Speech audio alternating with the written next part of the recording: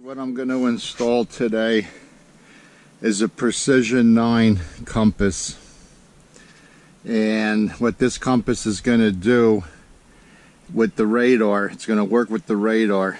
I'll be able to track boats. I'll be able to track 10 to 20 boat locations, and it'll pinpoint targets on the radar. So it's very simple to install. This points to the bow. You want that pointing towards your orientation, which would be direction. So this is a compass. I have this Minn Kota. This is a GPS. I made some videos on this already. I might have said compass on the videos, but it's a GPS. And that one is a GPS too for the autopilot. So when you install all of these things, okay, they want them about 2 foot apart. Now the radar is going up in the bow, and it might be a little bit close to that one, so I might have to move that one later. You don't want interference between these by sticking them all on top of one another. I seen a video. This person was installing radar, and he had these GPS devices, and he stuck the radar like almost right over top of them. And I left a comment saying, aren't those supposed to be 2 foot apart? And he told me, I have no problems with it. It works fine. So I said to myself, okay. So let's just take a scenario. You're out there at night, you're navigating, it's foggy, and there's rock jetties around you, and you got to get into the inlet. Okay, so they were working fine, but all of a sudden, this particular night, they decided not to work for some reason. Maybe the density of the fog, or who knows what it was.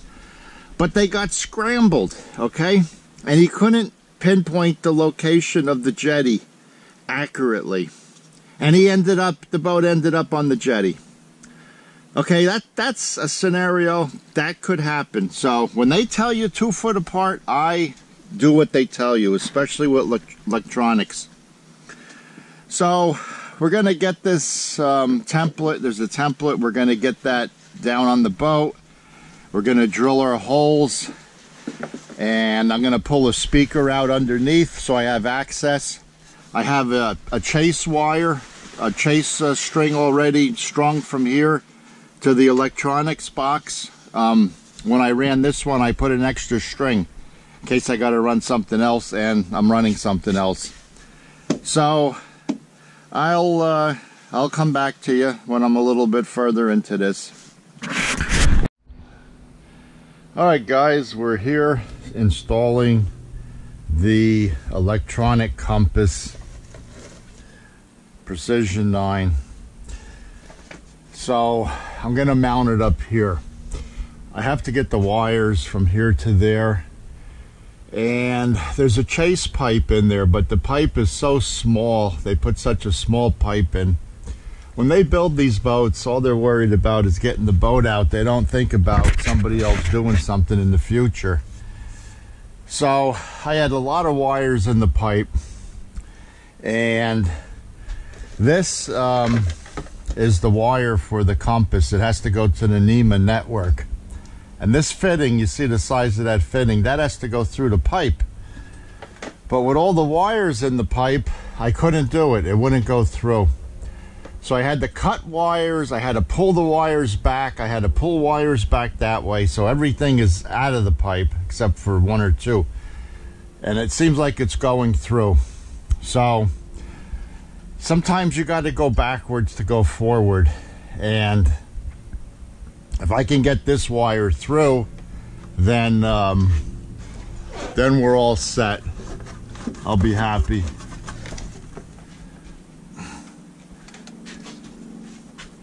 I'm in the electronics box. If I could just get it to come down now. I have to see what it's hanging up on. Okay, I got it through. Had to take one more wire out to get it through. And I put a pull string in here too, so I have a pull string. So now I could put the compass up top on the hard top because I got the wire through. And okay, get the slack out. Glad that is done now. Hopefully I can get the rest of the wires back in the pipe.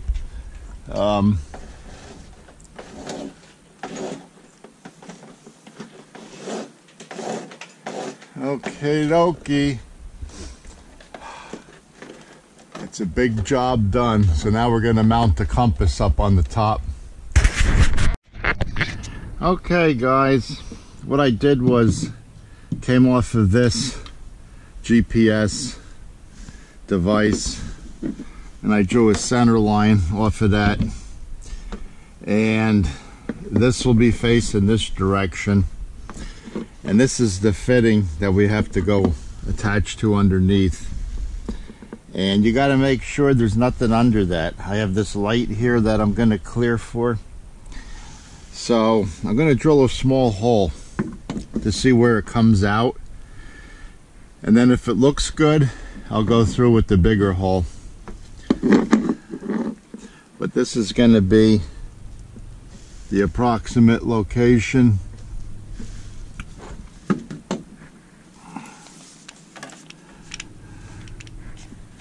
Oh, no power.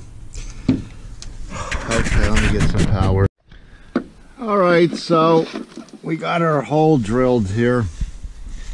I used a wood bit for drilling wood, and when you drill fiberglass I always run the drill bit in reverse to start off, and that'll prevent you from getting cracks, chipping the outer coat.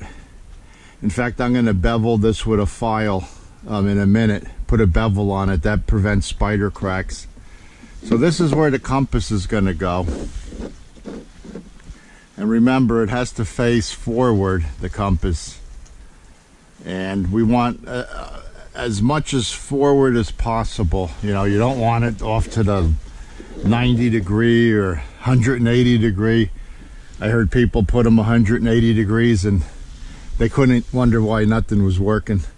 So we're going to mark these holes or drill them with a drill bit once I get this thing lined up, and then we'll put our wire on and silicone it down and put some screws in it.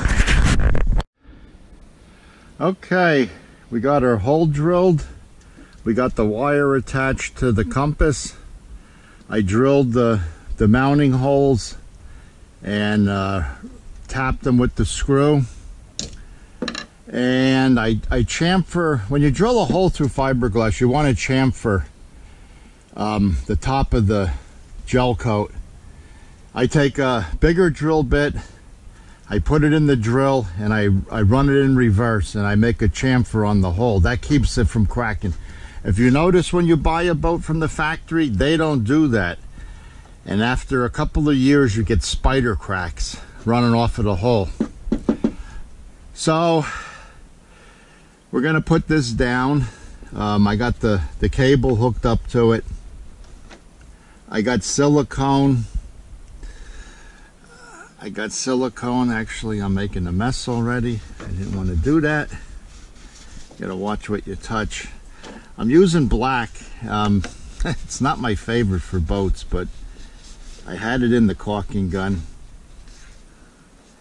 So, okay, now you want to line this up to the front the way you drilled the holes. Get your screws in here and get one started.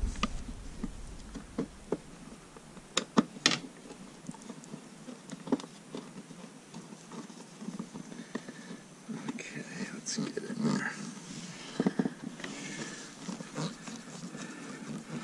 Get that one started. Get the other one in. The silicone is going to help hold this down, because these machine screws are just going into the fiberglass. It's not much. There's not much strength. That'll just keep it down until the silicone dries.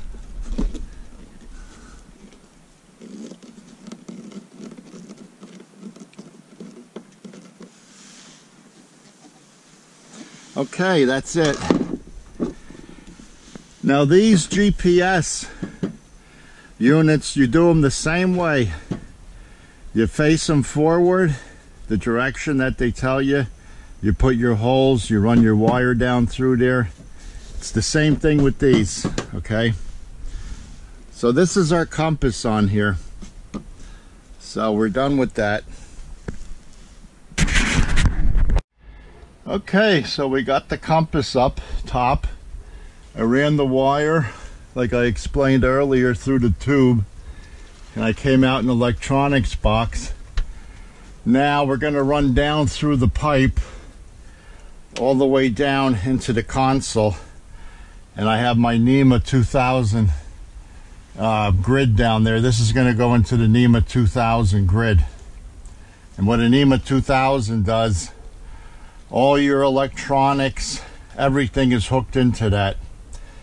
And that talks, they all talk to one another. So that's where this is going to go.